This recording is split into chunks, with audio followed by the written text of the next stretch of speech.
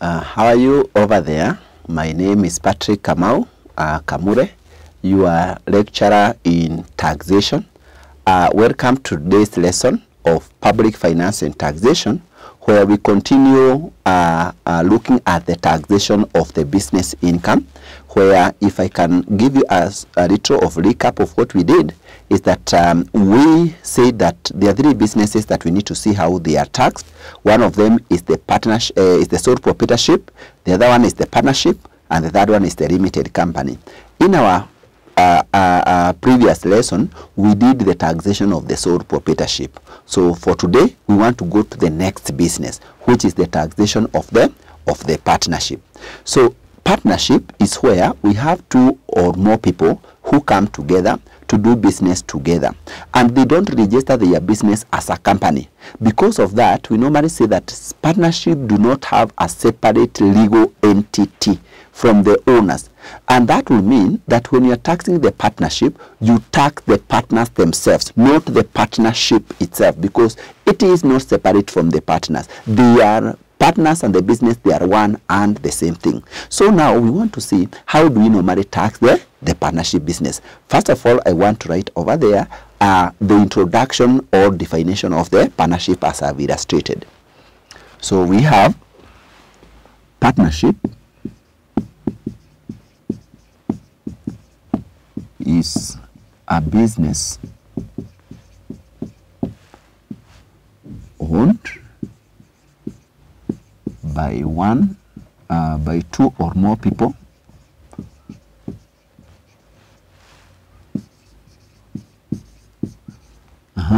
which is not registered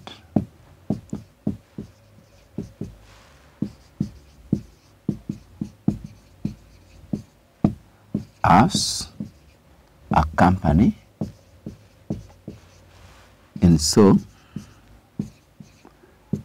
does not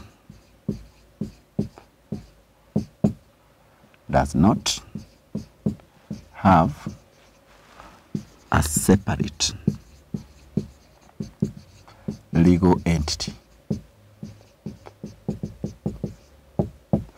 That is the definition of the partnership. But our objective or goal is to know how we usually tax the partnership business. So these are the items that you need to consider when you are taxing the partnership business.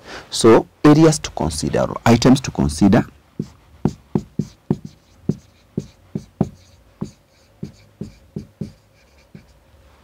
While taxing partnership business.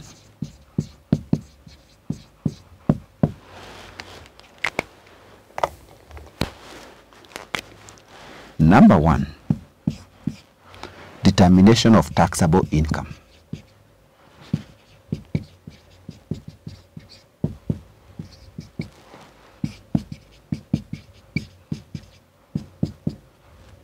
Determination of taxable income,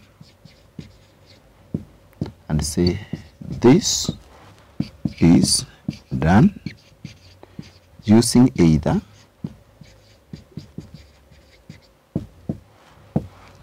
or a gross profit method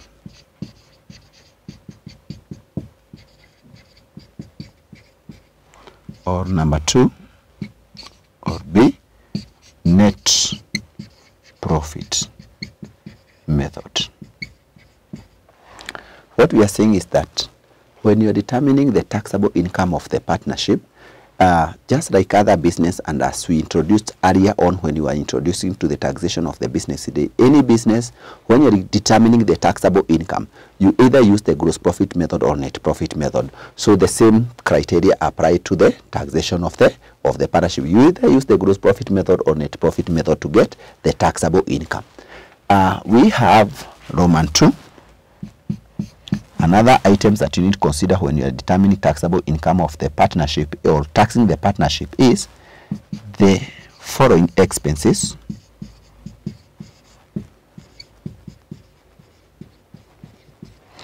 Are not allowable partnership.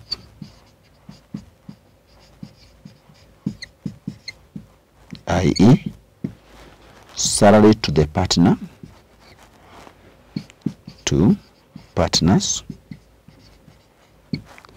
interest on capital, interests on capital from partners to the partners, to the partners, commission and bonuses to partners,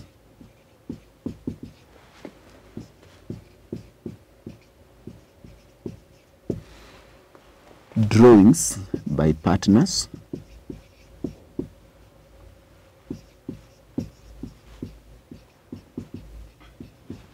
and any private expense of the partners. That is the second thing that you need to know, that those expenses, when they are incurred by the partnership, they are considered to be non-allowable expenses. Salary to the partners, interest on capital, bonuses, the commission, the drawings. In short, we are saying any expense relating to the partner, like private expenses of the partner, we don't allow them when you're determining the taxable income. The third one that you need to consider, the following incomes.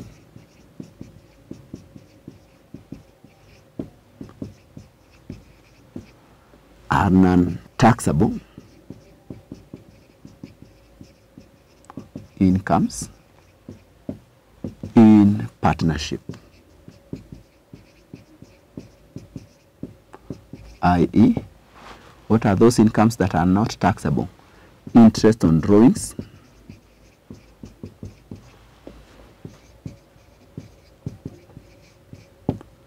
profit on goods sold to partners,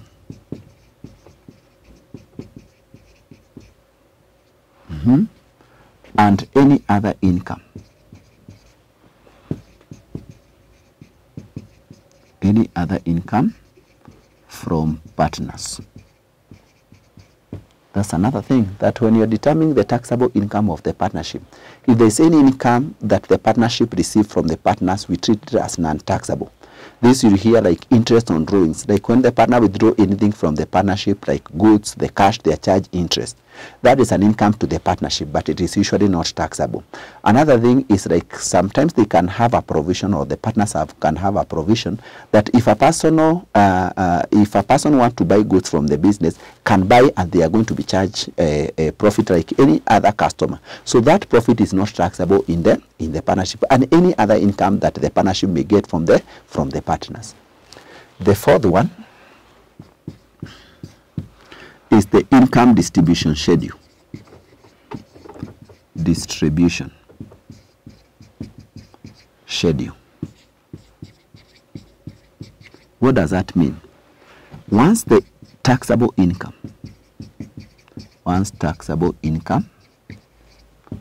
of partnership is determined,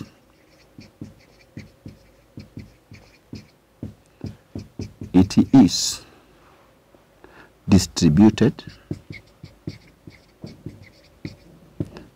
to partners using income distribution schedule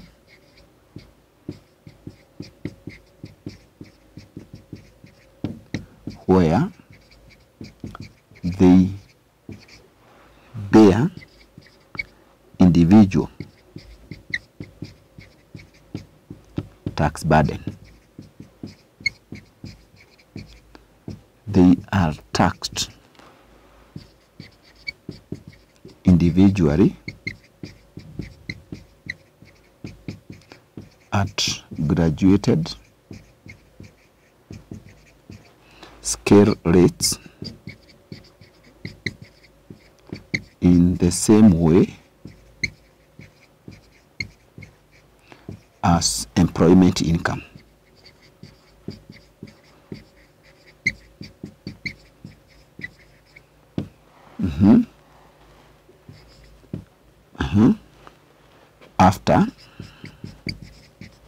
After the distribution.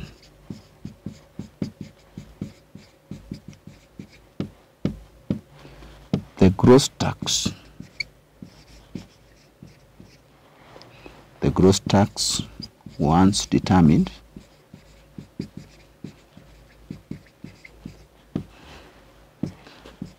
then set-offs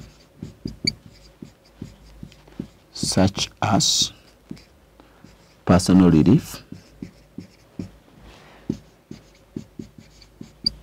insurance relief,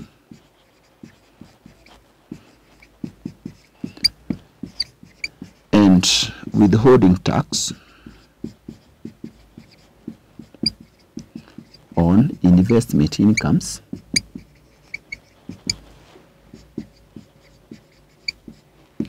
are deducted.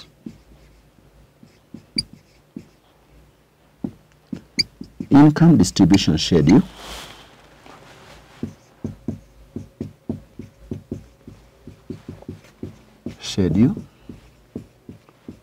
has the following format.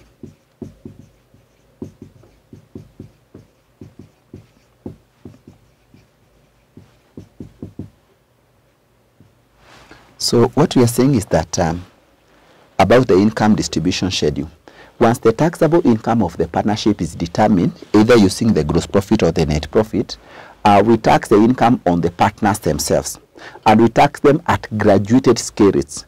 Graduated scale rates is the same as the employment income, the way we taxed the sole proprietorship, where once you distribute to the partners, because the partners are the one who bear the tax burden, you tax them individually. It is partner A, how much is the taxable income, tax individually at graduated scale rates. Partner B, how much is the taxable income, tax them individually. And then once you get the gross tax of each partner, you less the set-off. Set-off, we said that they reduce the actual tax they are supposed to pay, and they are like personal relief, the withholding tax on investment income, and insurance relief if they have life insurance cover, education insurance cover, or NHIF. Now, I want to show you how the distribution is done through the income distribution schedule or allocation schedule. So it has this format: income distribution stock allocation schedule.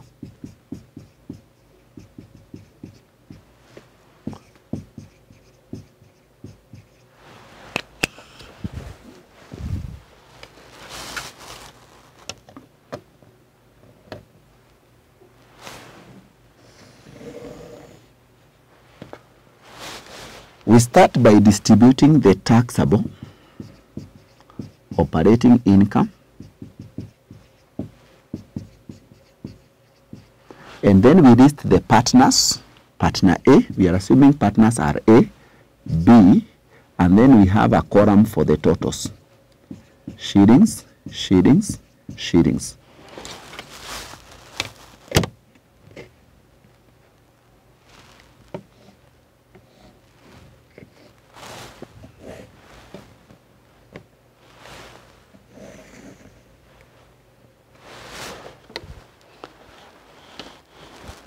So the taxable operating income you would have determined using either gross profit method or net profit method. You can distribute it this way. The first one is usually the salary. So salary to partners. If partners have the salaries, if this one had a salary, you put there this one and the total. The next one is interest on capital. Interests on capital. So interest on capital for this partner, for this one, and this, if there is any. Then commission or bonus. You put on this, this, and this. After that, those three are the one that you usually post. If there is commission or bonus, interest on capital, salaries to the partners. Then you less interest on drawings. interest on drawings. So interest on drawings here, you less if anybody withdrew the goods and they were charged interest there. Now, after you have distributed those one, the taxable operating income you'd have determined, you minus what you have distributed, minus this, minus this, minus this, but this one you add. Then whatever remains you share according to the profit sharing ratio. We call it profit share. Shared according to profit sharing ratio. So you come, how much is this? This total. And then after that, get the total taxable operating income. Total taxable operating incomes means we take the salary, the interest on capital, if there is commission or bonus, less interest on drawings, profit share, you get the total here. You do the same for this, you do the same for that. Now, you have just distributed the operating income. Then you add taxable investment income. Taxable investment incomes shared according to profit sharing ratio.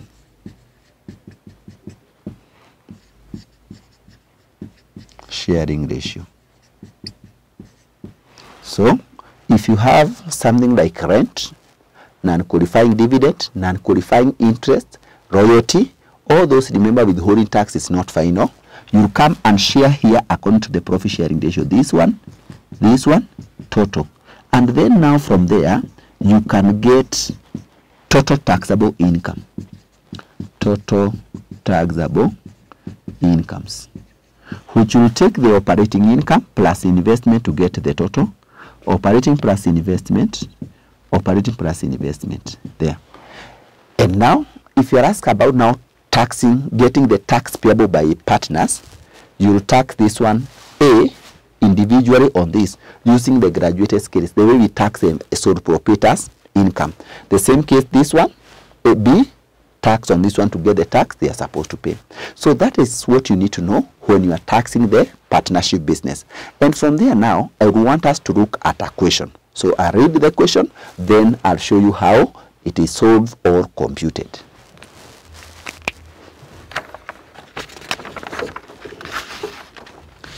This is what the question says.